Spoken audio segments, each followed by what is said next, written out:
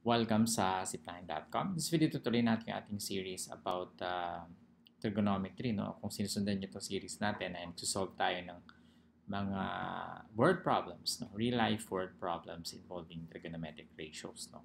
So yung tatlong pinaka-common na trigonometric ratios na ginagamit natin is yung sine, no? Yung cosine at saka yung tangent. No? Let's solve the problem on your screen. So at a point 120 feet from the base of a flagpole, the angle of elevation to the top of the flagpole is 28 degrees. Find the height of the flagpole. So this is very similar to the previous video. No? So ito yung angle of elevation. Ito yung the point, the angle formed by the horizontal and the line of sight, no? Above the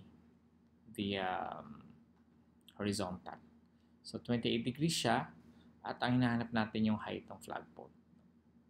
So as you can see, meron tayong given, no? Tingnan natin yung 28 degrees. Meron tayong given na 120 feet which is the side adjacent to this angle, no? Tapos meron tayong kukunin na height ng flagpole which is the side opposite to this angle, no? So opposite tsaka adjacent, alin dun sa tatlo yung gagamitin natin. So katawa, no? Sine, opposite over hypotenuse, cosine, adjacent over hypotenuse, and tangent, opposite over adjacent. So opposite over adjacent tayo kasi ang kukunin natin yung opposite side, pero ang kasama niya, yung given, is adjacent. So magiging tangent theta, no? Is equal to opposite side over adjacent, and tangent, yung theta natin is 28 degrees, no? The angle is opposite side. No? Opposite side niya is height ng flagpole. For example, letter H. Pwede natin i-represent as H over 120. So, H is equal to 120 times tangent 28 degrees. No? So, we multiply both sides by 120, mawawala ito, makakancel. We multiply this by 120, kaya naging ganito siya. Binaliktad ko lang yung position ng H tsaka nung 120 times tangent 28. So, using our calculator, pwede natin kunin yung tangent nito. No? Actually, nandito na yata siya. Yung tamang sagot. Well, tangent of 28 degrees, be sure that your calculator is in degree mode. So 28 and then tangent. So this is the tangent of 28 degrees. And then we multiply by 120 feet.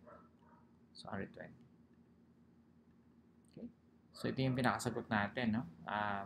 H is approximately 63.81. So H is approximately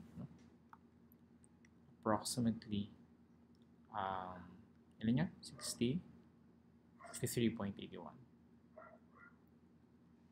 feet.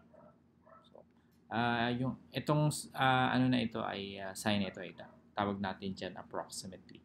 O basa natin. Iba siya sa equal kasi yung equal eksakto yan. But when we got the tangent of 28 degrees, we approximate it kasi this is an irrational number. Or maybe a very large, not really a very large number, but a number with a lot of decimals. So, nag-approximate tayo, nag-round off tayo, kaya meron tayong ganito. Okay, so, yan lang, no?